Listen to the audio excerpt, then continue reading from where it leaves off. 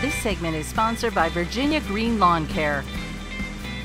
Here we are outside in front of a beautiful lawn. I'm with Gil Grattan, the owner of Virginia Green Lawn Care. Gil, we're all headed outside right now, given the circumstances, spending a lot of time and probably noticing that some of our yards and lawn need a little help. Yeah, for sure. It's been an interesting spring, and we're seeing a trend. A lot of people outside on their lawns, mowing their grass, spreading mulch, planting plants. It beats being inside. Right. And so we're seeing a great demand and a lot of activity.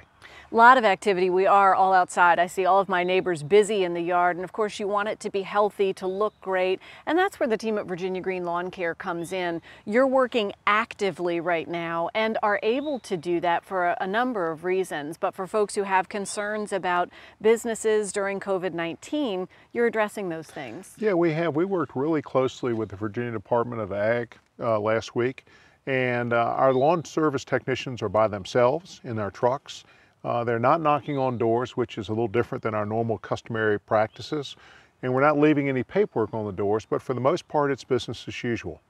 It's a great time to really address some things that maybe we didn't get to last year, or if you already are, to kind of reactivate. Springtime's a great time to work your way towards this kind of a beautiful lawn. It is. Like this lawn, we're actively controlling weeds right now, which is very important.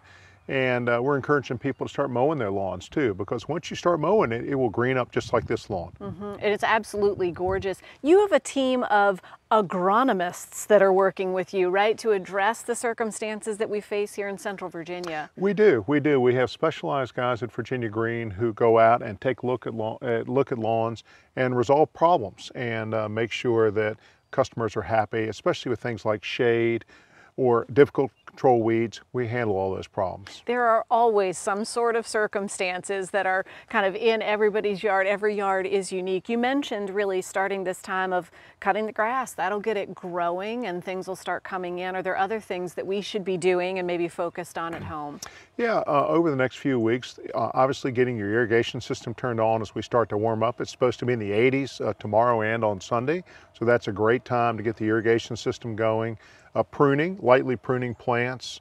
The flowering plants, don't prune those now. Wait until after they've flowered and then you can prune those. Yeah. If you have an area that you want to address, it's great to get in touch with the team this time of year because you can start to activate that plan.